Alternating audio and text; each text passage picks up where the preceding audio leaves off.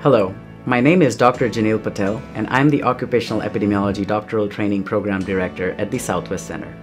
The Southwest Center offers a wide variety of academic programs at the UT Health Houston School of Public Health. We use an interdisciplinary approach to train occupational and environmental health professionals to recognize, evaluate, and control environmental and work-related threats to health.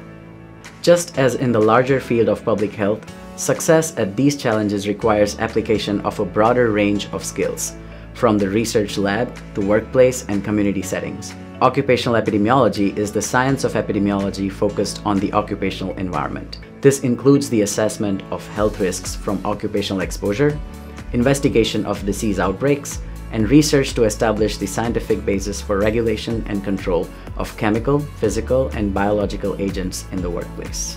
Occupational epidemiologists are commonly employed in government, academia, corporate settings, or as private consultants. In these capacities, they provide key scientific information in the assessment of health and safety risks from occupational exposures, disease outbreak investigations, data to support the scientific basis for regulation, and control of chemical and physical agents. Increasingly, occupational epidemiologists are being asked to extend their reach to the community to address public health concerns arising from occupational exposures.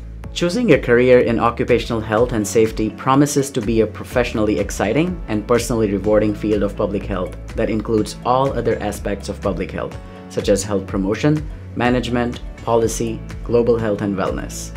Being an occupational health and safety practitioner helps to save lives of working people and promotes a grounded quality of life for their families and communities. The curriculum includes biostatistics, environmental and occupational health, epidemiology, as well as electives offered within the School of Public Health. For questions related to admissions for this program, please feel free to contact me.